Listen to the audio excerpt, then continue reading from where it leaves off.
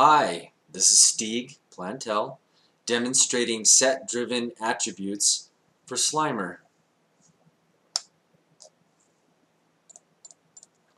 The bones in place lead us right to the hand here, the left hand.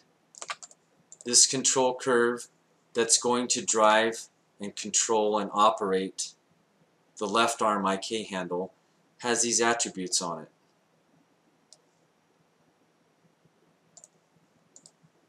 Going to grab, we have a thumb that's working nicely. That will be the focus of this demo.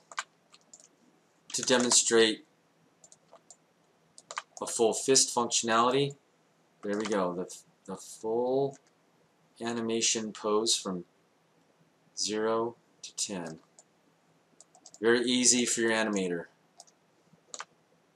Let's go and delete this one and make a new one.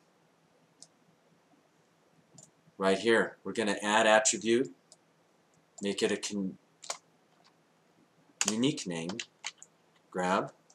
We're using an integer data type, minimum of 0, maximum of 10, default of 10.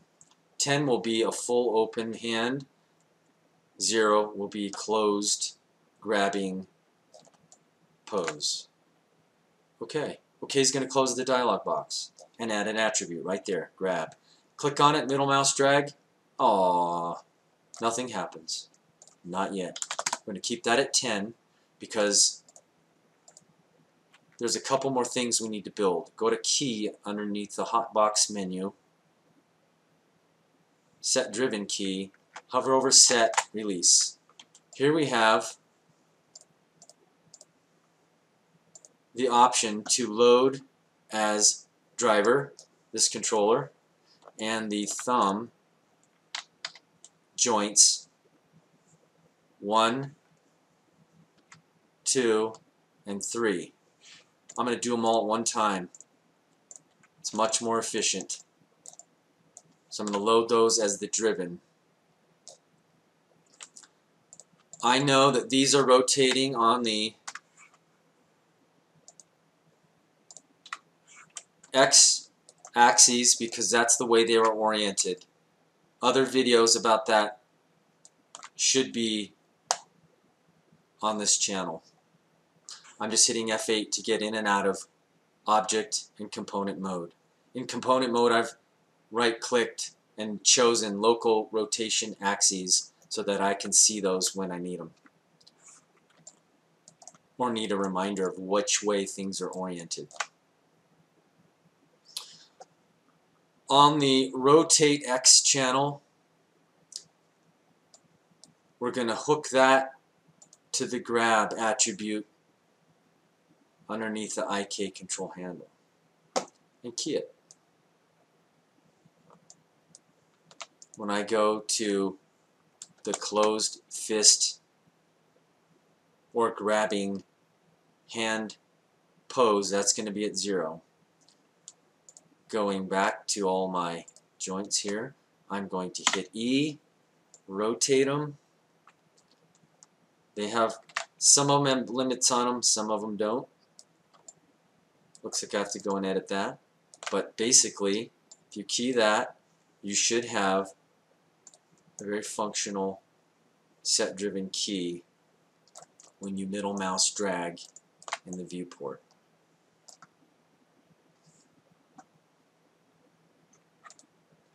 One step more advanced, if you analyze the movement of your thumb joint, the base of your thumb, it swings down when you're grabbing. So we're going to include the Z channel here on just this joint. We're going to make that the driven.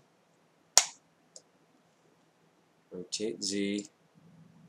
We know that we're in the pose of 10, so we're just going to go and key that one right now.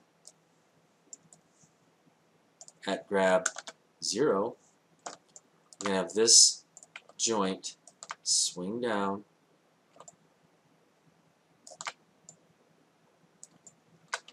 just swing down on the Z channel.